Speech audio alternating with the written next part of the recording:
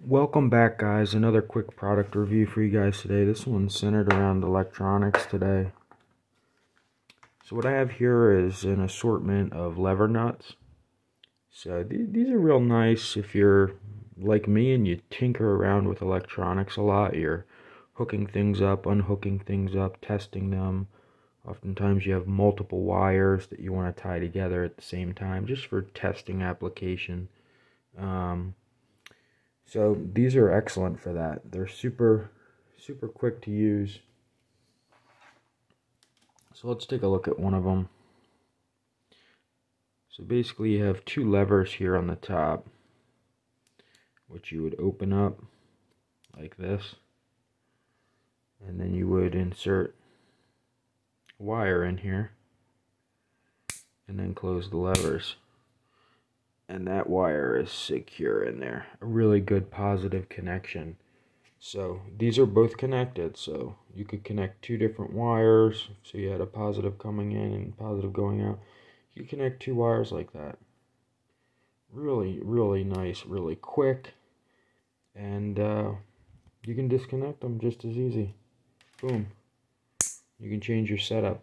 So when you're tinkering around, these are awesome. So these are actually, I don't know if you guys will be able to see any of the markings on there. It doesn't look like it.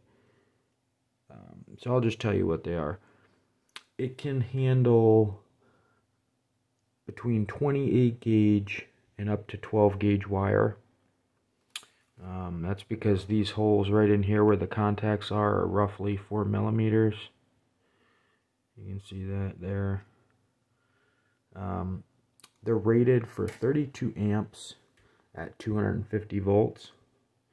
Now, the applications I'm using them for, I'm usually doing like a low voltage, like 12 volts, and just sort of testing things, real low amperage, short runs, so I'm not worried about them heating up.